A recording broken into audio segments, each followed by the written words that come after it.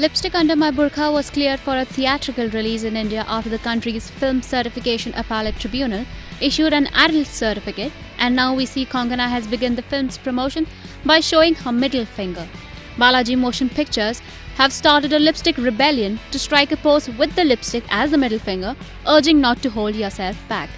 They shared a video on Instagram and wrote, "Hold your lipstick, strike a pose and express yourself without inhibitions.